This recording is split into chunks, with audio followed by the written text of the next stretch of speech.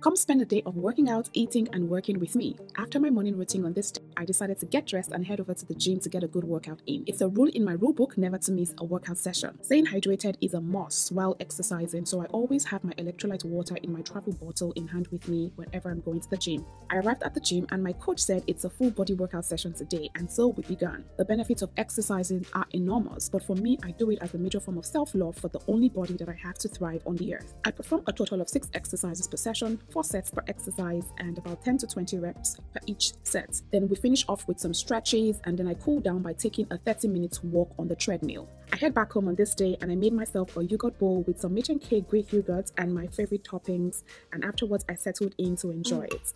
Later on, I got into some work with my team, and then I ended the day with dinner, which I ordered.